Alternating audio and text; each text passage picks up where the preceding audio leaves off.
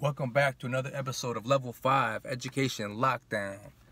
It's your boy Amir, and I want to start this episode by giving a huge shout out to some of my new and my first followers, Woogie, Donnell, and Jay.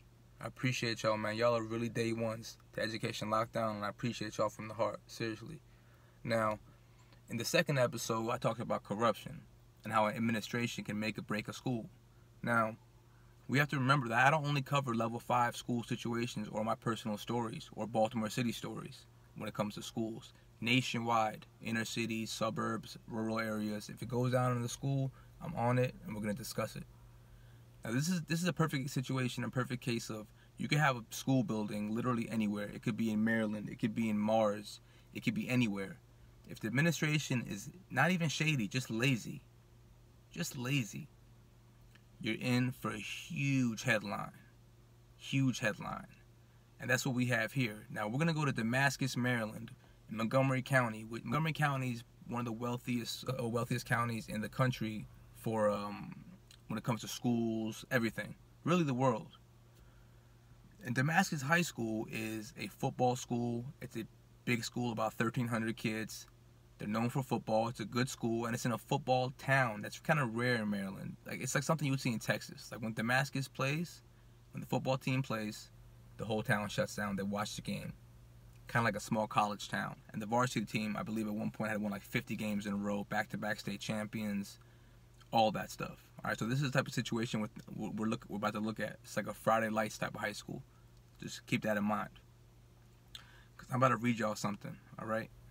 I want you to understand that these things only happen in situations and environments that are lackadaisical or even worse, negligent when it comes to administrations, staffs, coaching staffs, anything. I got something to read for y'all. And I may have to warn y'all, it's a little bit graphic. Teen pleads to second-degree rape in Damascus High School locker room assaults. A 15-year-old former football player at Maryland's Damascus High School pleaded Thursday to rape and attempted rape counts for his role in last fall's broomstick assaults in the school's locker room, according to 3 people familiar with the outcome of a closed hearing in Montgomery County Juvenile Court. So this kid was on the junior varsity team, all right? So let's see what happens, all right? All right, here we go. But at an earlier court hearing when the cases still were in adult court, I guess at some point the case went from adult court to juvenile court, Montgomery County's Deputy State Attorney Peter Feeney said that about 3 p.m. on October 31st, some 30 minutes before the start of the last JV practice of the season, 30 minutes before practice, the lights went out in the freshman section of the locker room as players were changing into their gear. Feeney said players could hear a broomstick being banged against a wall. "It's time," one of the assailants allegedly said, as Feeney recounted in court. Players on the team had heard about getting the broom or brooming months earlier, but did not know the validity or gravity of the rumors, according to records. On the afternoon of the charged assaults, according to prosecutors, attackers pushed the broom handle several times through one boy's underwear and into him. 2 other boys were pinned and jabbed in their buttocks with the handle. And teammates knocked a 4th victim to the ground and stomped on him as he fought off the broom, prosecutors have said. Players who tried to escape the room were met at the door by a suspect holding them back, prosecutors said. The attacks probably lasted less than 5 minutes, according to police accounts.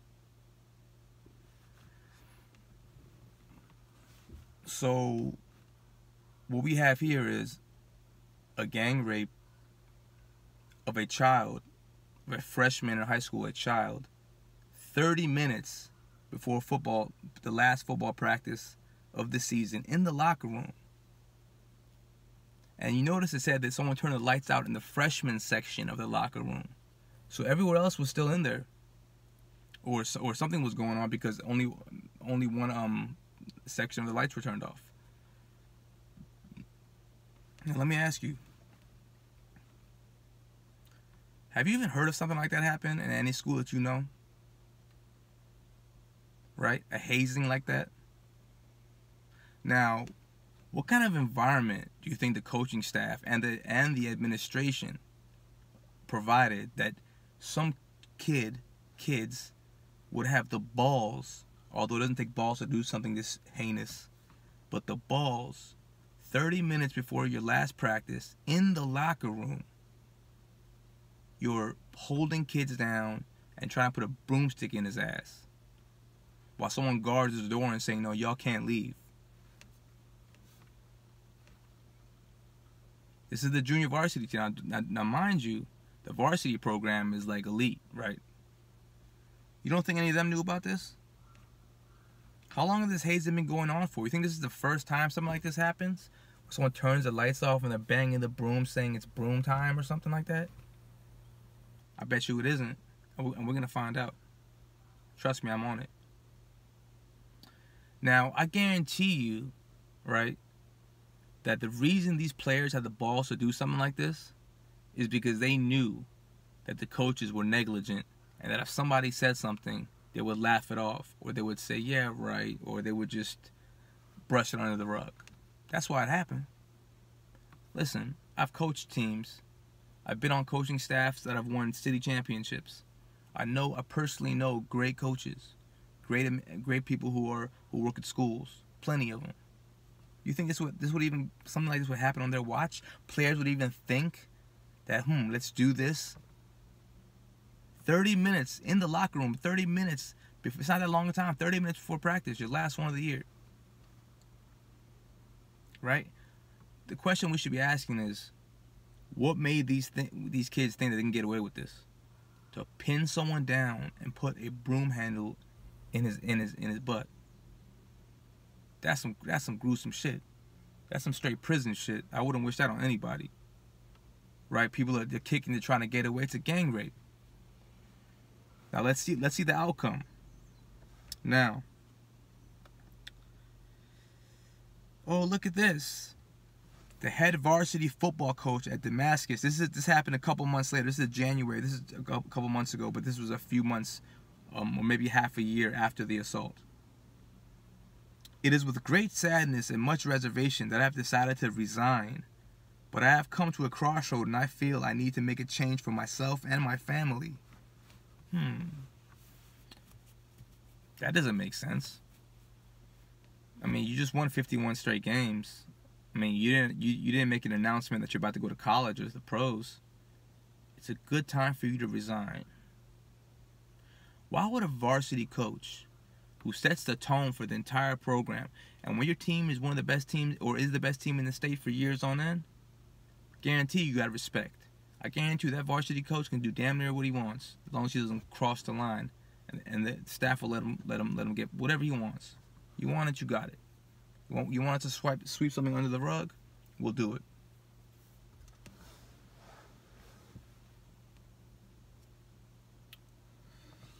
Why would you step down?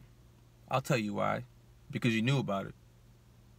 You knew about it, and it wasn't the first time, and it was a hazing thing, I guarantee you. And we're going to find out. We're going to find out. A number of Damascus personnel have resigned and or been reassigned since the locker room sex assaults. Listen to this list. Principal Casey Cross, Assistant Principal Manaya Jules, Athletic Director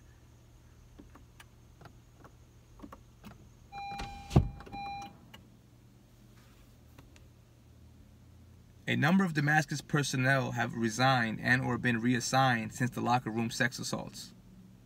Principal Casey Krause, Assistant Principal Manaya Jules, Athletic Director Joe Duty, Head JV Football Coach Vinny Colbert, and now the varsity coach Walich. So the entire administration is gone. See you later. Gone. JV coach gone, varsity coach gone, assistant principal, and principal. Why? Because they all knew. They all knew. And then if the principal didn't know, and maybe the principal didn't know, maybe the vice principal, maybe they weren't sure what's going on, the athletic director knew. Whatever it was, they didn't investigate. They didn't give a fuck. They didn't want to stir up a fucking big big can of worms, as they say. They didn't want to do it. Now watch this. As I said, I bet you it's not the first time. I bet you it's not. Because that's like some shit that like you see in movies. You know, these are things that are passed down. These are like treacherous activities that have gone on for more than 1 year. All right? 30 minutes before practice in the locker room on Halloween. A new lawsuit alleges Damascus High School staff members knew of a culture of sexual assault in the football program for years, beyond the 2018 rapes of 4 players. So it was in 2018, of 4 players, but failed to intervene in an effort to protect its reputation as one of the best teams in the country. We saw this with Penn State. We saw it with Penn State over a football team, what they will compromise. So now we know that they knew about this. They knew about it. They didn't want to say anything. They didn't get anyone in trouble. They didn't do anything. They didn't do anything. And they knew. A great example of why an administration can make or break a situation. Damascus High School football team. JV coach, they all know. They all knew. They all fucking knew. And they didn't do anything. They let a kid get sodomized with a broomstick. Traumatized forever. And I have to look up to see what the sentencing is. I couldn't find it. But I guarantee it was nothing crazy. I believe they're all back down to juvenile court. So, what? A couple years max? Not even that, probably. Because I believe in one of the articles here, it says that one of the students had ADHD and was off his medication. Like, is that an excuse? Oh, you didn't take your ADHD medicine, so you grabbed the broomstick and you pinned someone down and you put it in his ass? You turned the lights off? Like, that's rapist activity. That is rapist activity.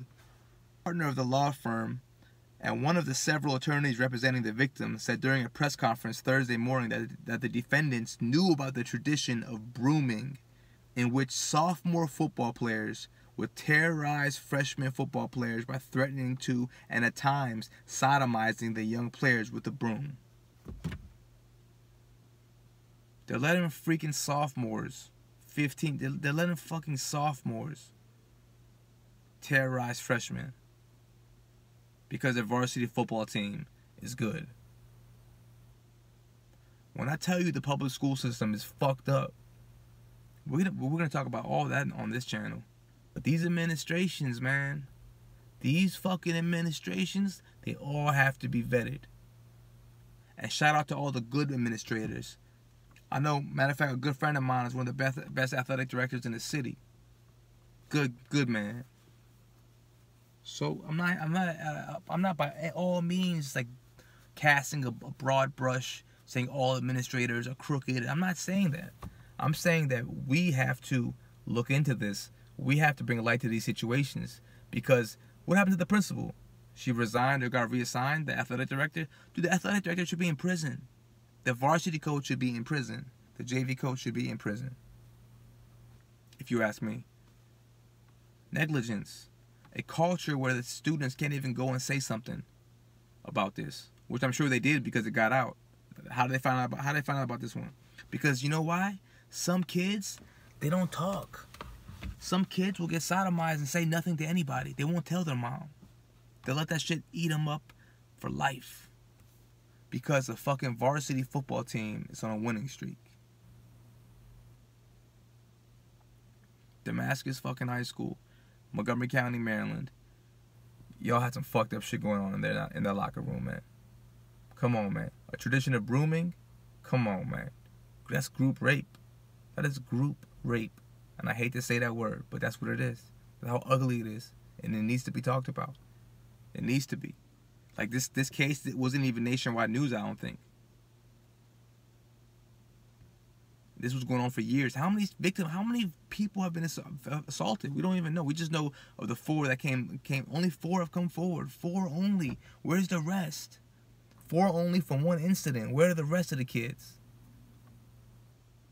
Hey, man.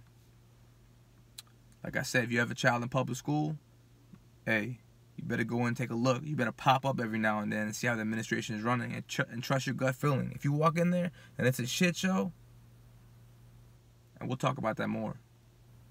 Level 5, education, lockdown.